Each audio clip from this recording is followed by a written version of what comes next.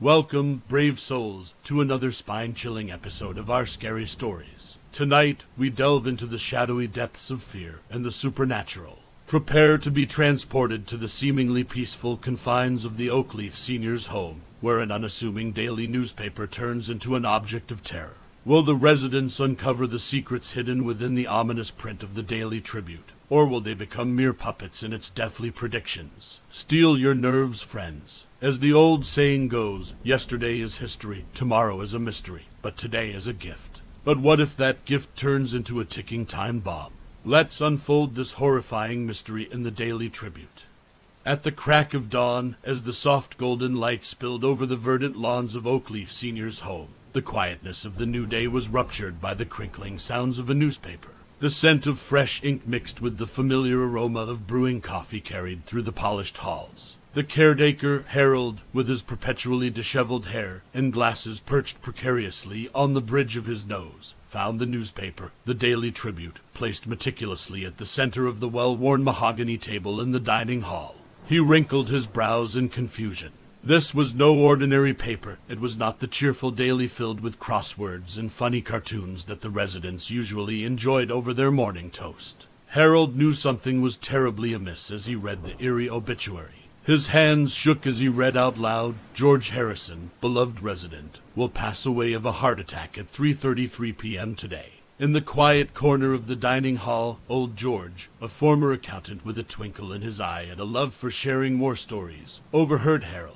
He chuckled, dismissively waving off Harold's concern with a frail hand. George found amusement in the absurdity of it all. After all, he had been in excellent health, with his heart as good as any man half his age, or so his doctor claimed. The other residents, however, responded differently. Martha, a petite woman who was known for her love of mystery novels, and her predilection for being overly dramatic, gasped, her wide eyes darting between George and the mysterious newspaper. Francis, a stoic man of few words, simply adjusted his thick-rimmed glasses and continued to sip his lukewarm coffee. However, the newspaper's chilling prediction had seeped into the peaceful morning, casting a long, cold shadow. Meanwhile, Nancy, the matronly and energetic head nurse, found herself wrestling with unease. The cogs in her head spun rapidly. Could it be a prank by one of the residents? Or perhaps a misprint? The idea of someone's death being foretold in a newspaper was ludicrous. But the grim nature of the joke and its potential to disturb the residents troubled her. That day, the entire home buzzed with hushed whispers and anxious glances. The sunny day seemed less bright, the blooming roses in the garden less fragrant, and the fresh morning air heavier. Even the chirping birds sounded like they were reciting a mournful dirge. The walls of the seniors' home had stood tall for many years, sheltering countless lives within. But on this peculiar day, they seemed to echo an ominous warning that was impossible to ignore. Underneath the constant murmur of anxiety, George, seemingly undeterred by the grim prediction of his demise, heartily laughed, patted Harold's shoulder, and quipped, "I always knew I'd be famous one day, didn't know it'd be as a dead man." His hearty laugh reverberated around the room, a valiant attempt to drown out the dread insidiously creeping into the corners of Oakleaf Seniors' home. As the strange day wore on, the odd newspaper prediction almost became a myth, a ghost story shared over cups of tea, until the dining hall clock struck 3:33 p.m. The once bustling home fell silent, as if collectively holding its breath, waiting, watching. This moment marked the beginning of the bizarre saga that would later consume the once tranquil abode. The minute hand on the dining hall's antique clock ticked to meet the hour hand at 33 minutes past 3, marking a pivotal moment in the ordinarily serene Oakleaf Seniors' home. The cacophony of conversation and laughter from lunchtime had dwindled to a low murmur, and the vibrant atmosphere had given way to a lingering air of tension. As if echoing the anticipation, the usually jovial sun hid behind thick clouds, casting an ominous shadow over the home. George Harrison, the protagonist of the disturbing prophecy, sat at his usual corner table, his poker face showing no sign of the predicted doom. He jovially shared a tale of his army days with his companions, punctuating the air with contagious laughter. His jovial demeanor was a stark contrast to the hushed apprehension that hung in the air. Nancy, the head nurse, was a silent observer from the hallway, casting furtive glances in his direction, the anxiety gnawing at her. Suddenly, George's laughter faltered, his face lost color, and his hands clutched his chest. His eyes widened in fear and surprise. He collapsed to the ground, his body convulsing in a struggle against the invisible assailant. A gasp rippled through the room. The prophecy, dismissed as a joke earlier, returned to haunt them all. Harold rushed to George's side, while Martha shrieked, her eyes wide and panicked. Francis, stoic as ever, looked on grimly, his hands trembling slightly. As Nancy darted forward, medical kit in hand, the world seemed to slow down. The frantic whispers and cries, the racing heartbeat in her ears, the cold dread, everything intensified. But her years of training kicked in, and she began to administer CPR, hoping against hope that the morbid prediction would not come true. Despite her valiant efforts, George passed away, just as the prophecy foretold.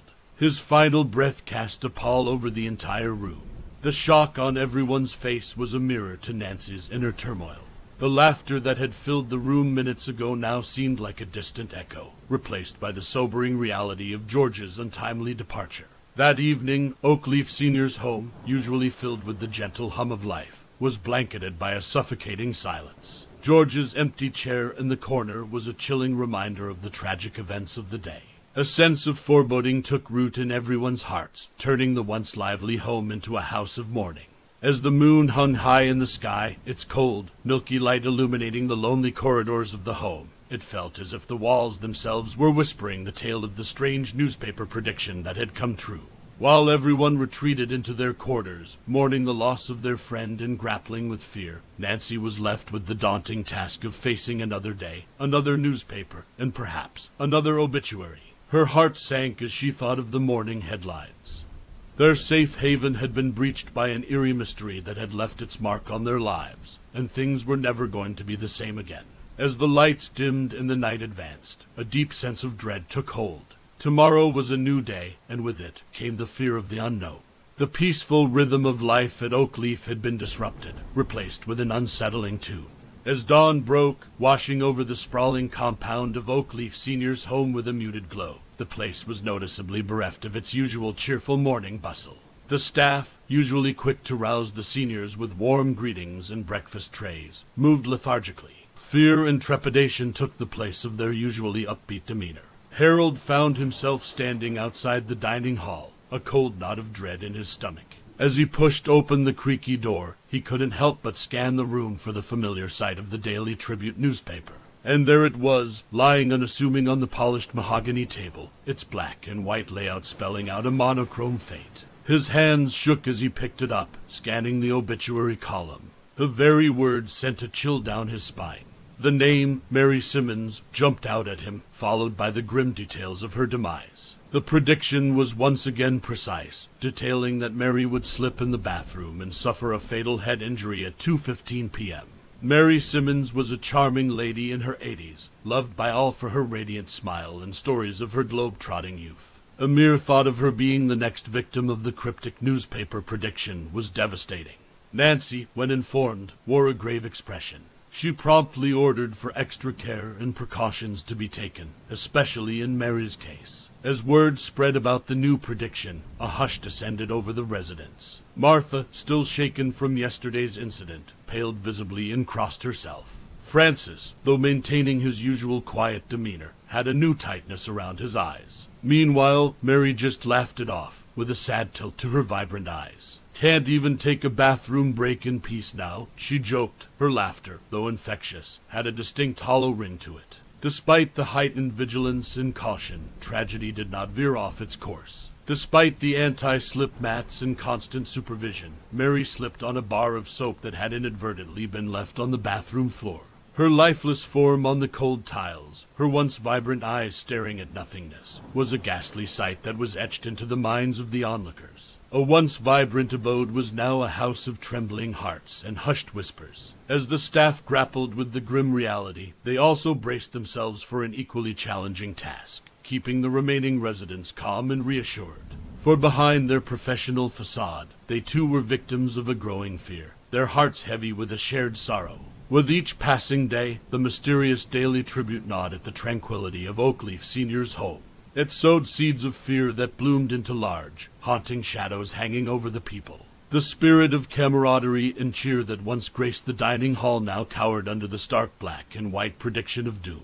As the day bled into night and the residents retired into their rooms, an ominous question lingered in the air: who would be named in the next edition of the Daily Tribute? The uncertainty of the answer was a chilling lullaby that put the haunted home to sleep.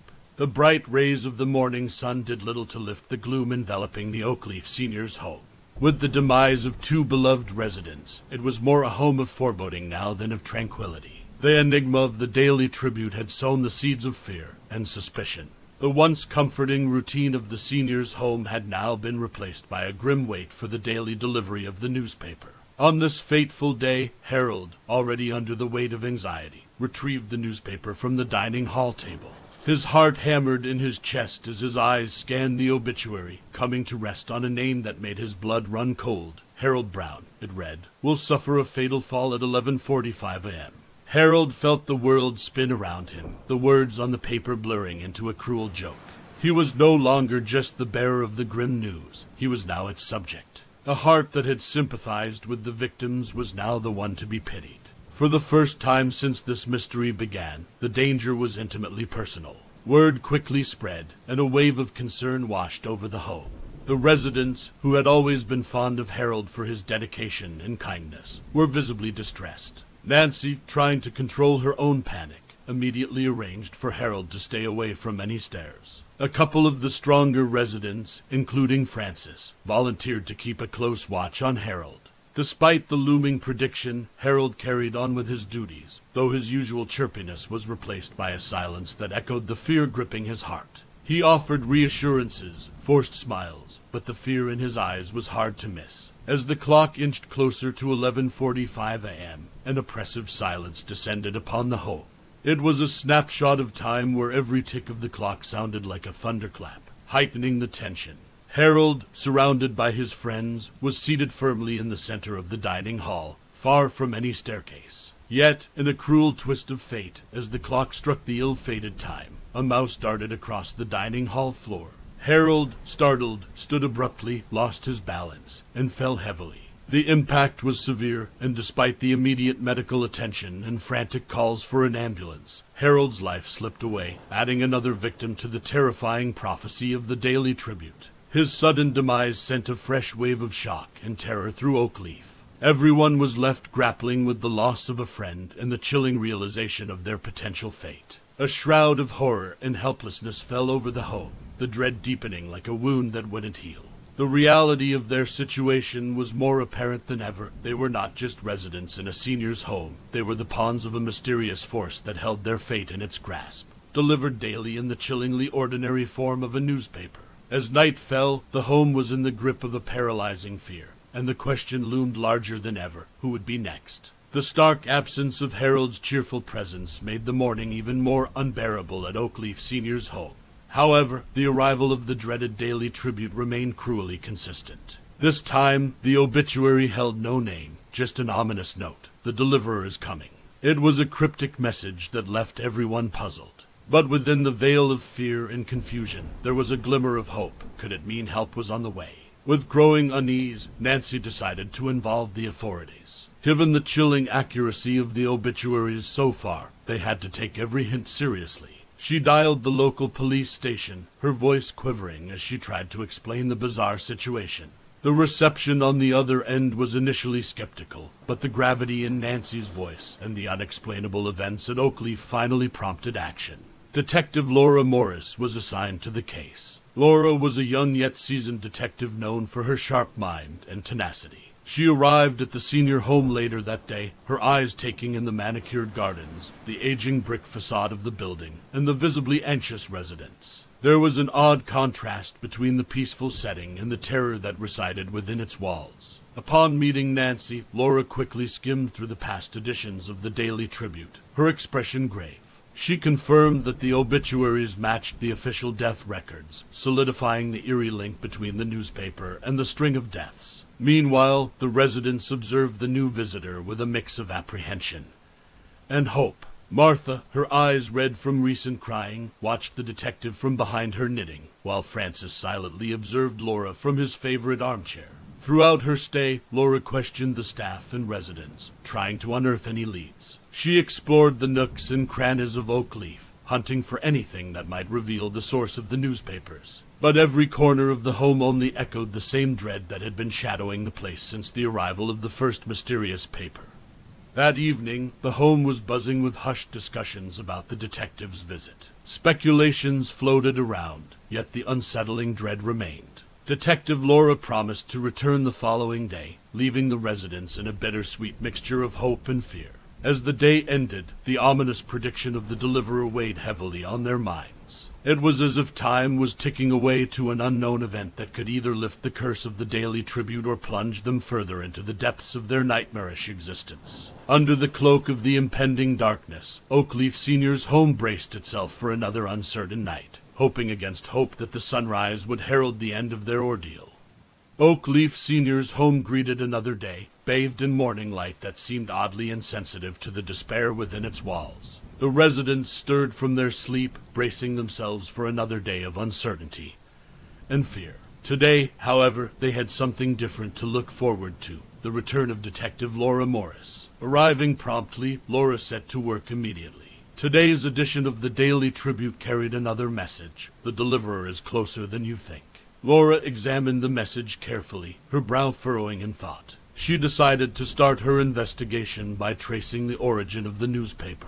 Yet, despite questioning the delivery personnel, she found no leads. The paper just seemed to appear, with no one recalling how it got there. It was as if the newspaper had materialized out of thin air. As Laura dug deeper, the mystery only seemed to grow. She interviewed the residents and staff again, hoping to pick up overlooked details or subtle clues. Yet, each conversation only reaffirmed the inexplicable nature of the situation. Laura spent the rest of the day combing through Oakleaf's archives, looking for anything that might explain the origin of the Daily Tribute. Old files, dusty record books, and faded photographs filled the room. Yet, the history of Oakleaf revealed nothing more than a once happy home for the aged. There was no sign of any past incidents or clues hinting at the existence of the Daily Tribute. The detective's focused presence brought a new dynamic to the home. It offered a ray of hope that cut through their growing despair. Residents like Martha found some comfort in her steely determination, and even Francis, usually disinterested, appeared to be following Laura's progress with quiet interest. As the day wore into evening, however, the atmosphere began to tense up again. With no new obituary, a strange quiet reigned, but the vague prediction about the deliverer left them with an unsettling sense of anticipation. Meanwhile, Laura seemed lost in thought, her eyes reflecting the flickering dance of the setting sun against the window. She felt a growing frustration at the lack of progress. Her trained mind grappled with the puzzle at hand. There had to be a clue she was missing, a piece that would make the picture whole. The day ended on a mixed note. The lack of a new name in the obituary was a minor relief, but the deliverer's predicted arrival and the lack of concrete answers left the atmosphere heavy. As Oakleaf Senior's home retired for the night, Detective Laura Morris promised to return, her mind whirring with thoughts, determined to crack the mystery of the Daily Tribute. The next morning at Oakleaf Senior's home began with an unusual calm. Despite the peaceful atmosphere, there was an undercurrent of anticipation. The promise of the deliverer's arrival in the Daily Tribute had planted seeds of both dread and hope. Detective Laura Morris arrived early, a fresh determination in her stride. Today's edition of the Daily Tribute held the usual obituary. The name that sent a shiver through the home was Dorothy Smith, one of the oldest residents, set to pass due to a heart attack at precisely 4 p.m. The mundane normality of the cause of death in the midst of such a chilling situation struck a grim note. But what caught everyone's attention was the additional cryptic note: the deliverer arrives at noon. As the clock ticked closer to the noon hour, a tangible tension gripped the home. The staff made a collective effort to comfort Dorothy, whose eyes had welled up with fear.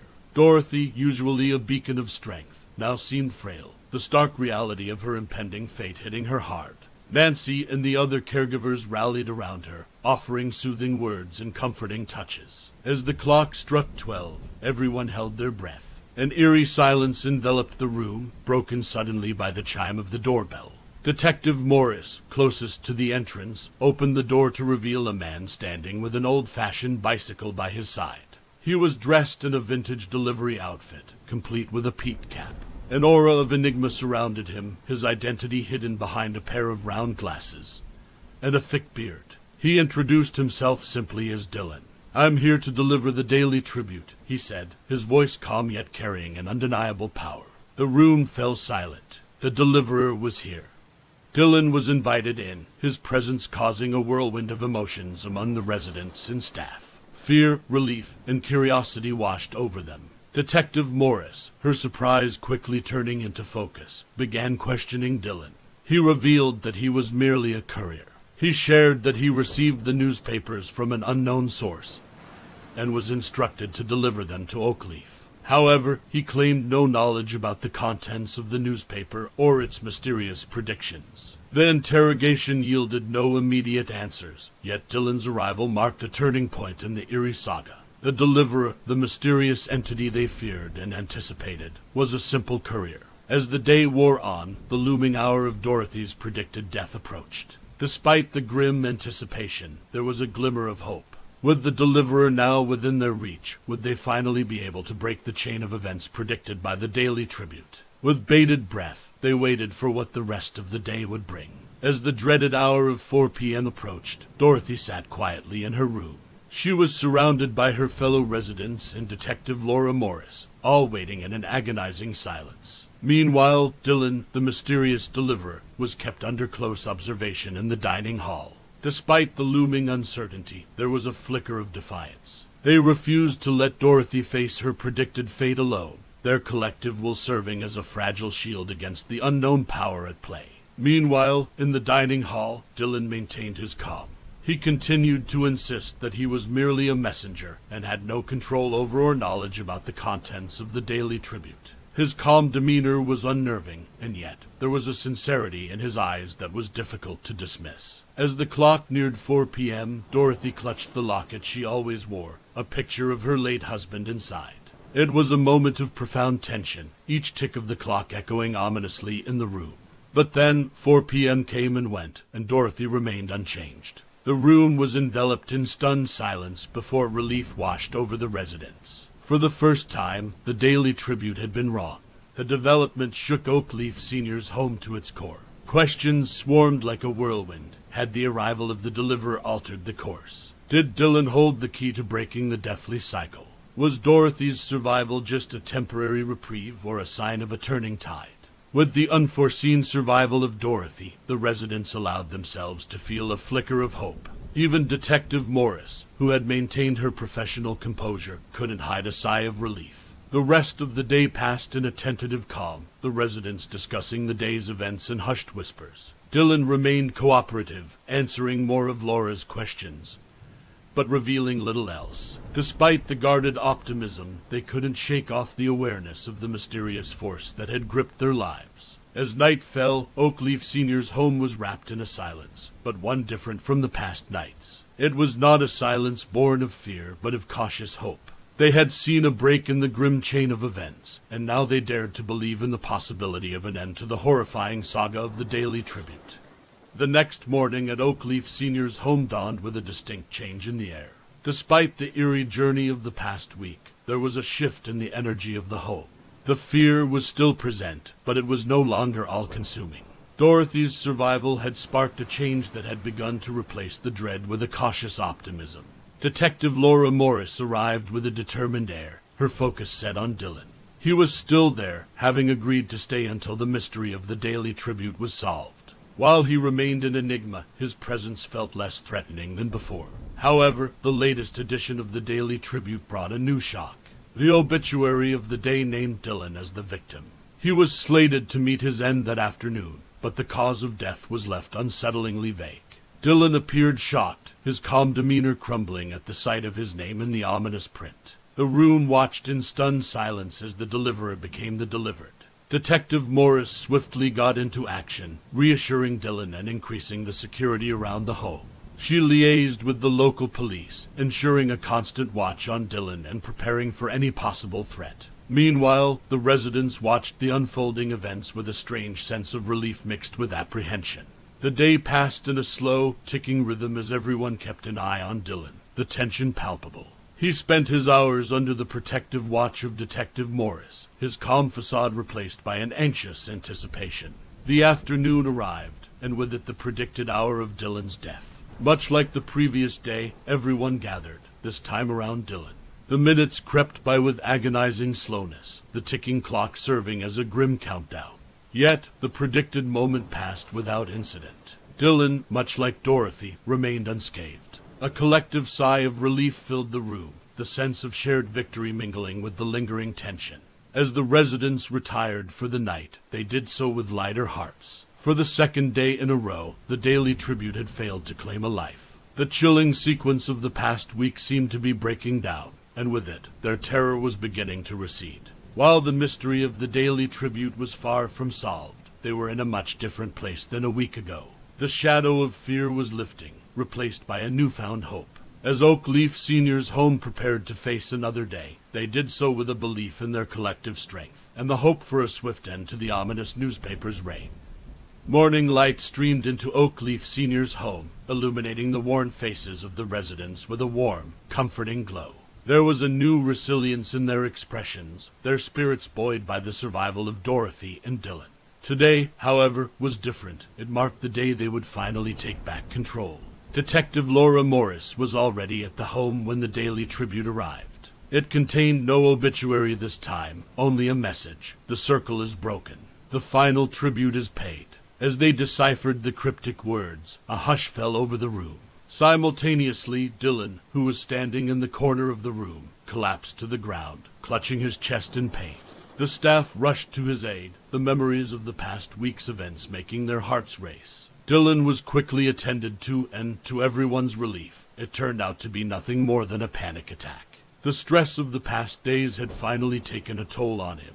Once he was stabilized and rested, he looked around at the relieved faces, a new understanding reflecting in his eyes. With the newspaper's final message and Dylan's non-lethal episode, it seemed like the mystery of the Daily Tribute was reaching its end. The supernatural grip that held them in fear seemed to be loosening, the circle indeed broken. There was an almost tangible sigh of relief in the home that day.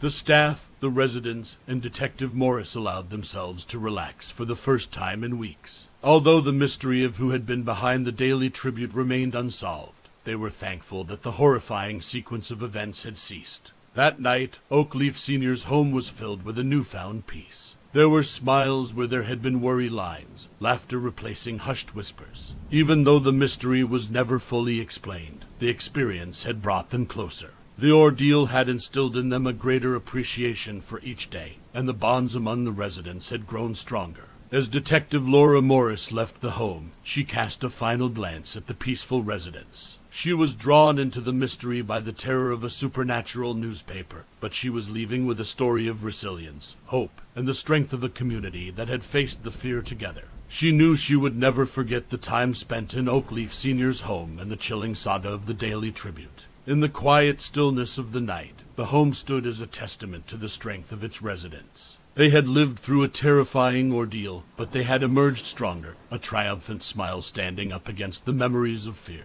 As they moved forward, the eerie legacy of the Daily Tribute would remain with them, a chilling reminder of the time when they faced death and lived to tell the tale. And there we have it, folks, the chilling saga of the Daily Tribute. Life in the Oakleaf Senior's home will never be the same after this eerie experience. A simple morning routine turned into a life and death situation. But in the midst of the fear and uncertainty, they found strength and unity and resilience. As we leave the tranquil yet forever changed confines of the Oakleaf Senior's home, we're reminded that sometimes the most terrifying tales are woven from the threads of our daily lives. Thank you for joining us on this dark journey, dear listeners. Sleep well, and remember, the next time you casually flip through a newspaper, beware of what may lurk between the lines. This is our Scary Stories signing off for tonight.